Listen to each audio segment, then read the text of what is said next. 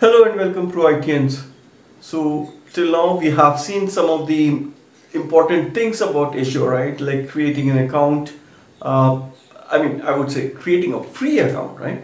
And we have created a budget also for that, right? So we have covered quite a bit on this. It's just at a tip of the iceberg, right? We have not we have a lot to cover. We have not even covered 1% of Azure. So we have a lot to cover, so please stay focused and please stay motivated. It's amazing technology, right? And it's one of the most upcoming technology, right? So once you clear the certification, it will actually give you an enormous growth for your career. All right. So in this session, what we're going to talk about is about the virtual machines, right? So yes, we have seen some concepts about cloud computing and some concepts about virtual machine. Now in this session we are going to talk about virtual machine in terms of Azure, right? So what are the Azure virtual machine types? That is what we are going to start with, and then we are going to also look at what are the virtual machine configurations that are available with Windows and then with Linux, right? So with that we are going to end this session, but in the next session we are going to touch base on some other things. So for this session I'll see you in the class. Thank you.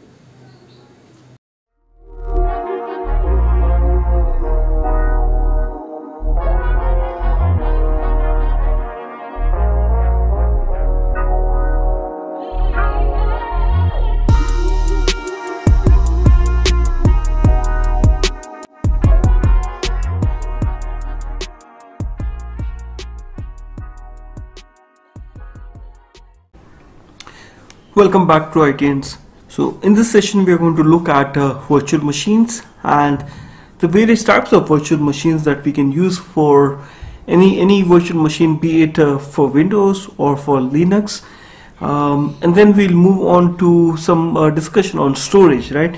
So that's all we're going to cover in this session, and next session we're going to cover about some concepts about networking and high availability, right? Okay, so let's talk about virtual machines. Okay, so what are virtual machines? So virtual machines are software emulation of physical hardware, right? Now, as you might have seen in my previous or earlier sessions, that I've actually explained the concepts about virtual machines. I've also explained the concepts about cloud computing. So if you want, you can actually go back and refer to those sessions for more information. All right.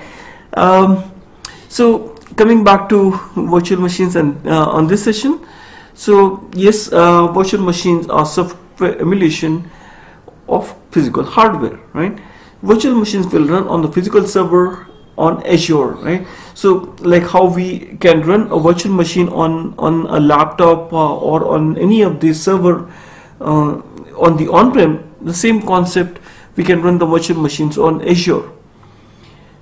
So virtual machines are representation of IaaS of Azure offering. So you remember we have three offerings in Azure, right? One is IaaS, that is infrastructure as a service. Then we have PaaS, that is platform as a service, and then the last one, software as a service, that is SaaS, right? So when we're talking about virtual machines, it's actually representation of IaaS of Azure offering.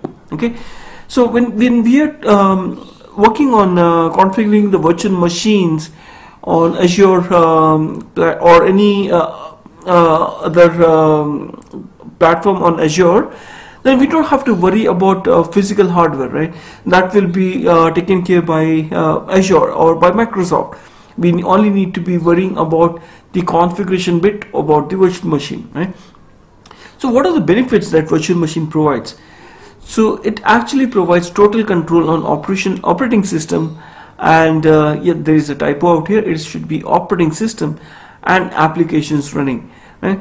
It is used for deployment of servers and applications for testing, development and production workload, right?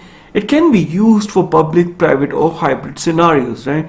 You can have virtual machines running on a on a public cloud or private cloud, or you can have a mix of the two, that is hybrid cloud, right?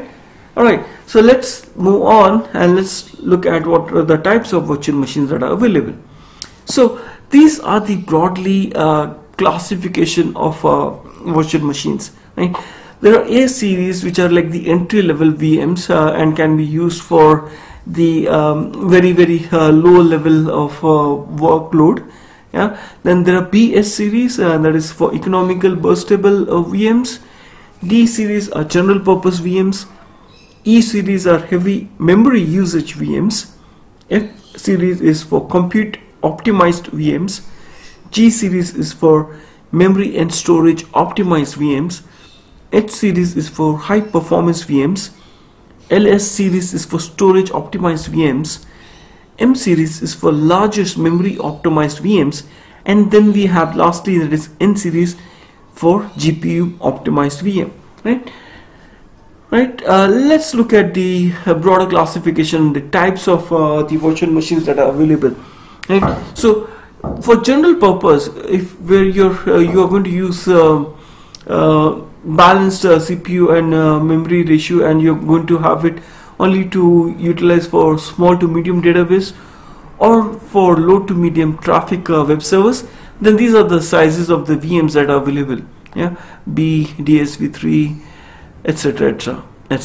Yeah, and then it is compute optimized, that is FSV2, where you will have the high CPU to memory ratio, and it's good for medium traffic, that is the for the e-commerce or for network appliances or for batch processes and application servers, right? It's not good for heavy usage. Yeah, it's only for medium sort of workload. Yeah. Then the next one is for memory optimized, where you have ESV3, EV3, so on and so forth, where you get the virtual machines with high memory to CPU ratio, and it's great for relational database servers, also for medium to large caches, which we are going to cover in the coming sessions, and for in-memory analytics like data science and all. So all those things we are going to cover in the series. Yeah.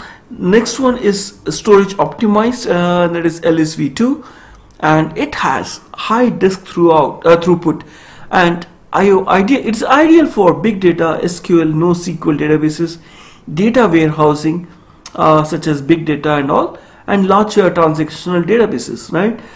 Alright, now let's move to GPU. So we have those like N series, where you have NC, NCV2, so on and so forth, and then it's actually specialized virtual machines targeted for heavy graphic rendering and video editing applications. It is also used for model training and inferencing with deep learning. Okay, it's available with high or multiple GPUs. Okay, and then the last one is high performance compute, that is HB series or H series, and it's the fastest and most powerful CPU virtual machines with optional high throughput network interfaces. So these are the types or the categories of the virtual machines that are available on the Azure. Now let's talk about the storage part, right? So for storage we have 4 parts in Azure. There is ultra disk, premium SSD, standard SSD, and standard HDD. Okay, so depending on the use, you can actually deploy the storage and make use out of it. Yeah, so for ultra disk you would use it where you have very intensive workloads such as SAP, HANA, and other applications which are very resource intensive on the disk, right?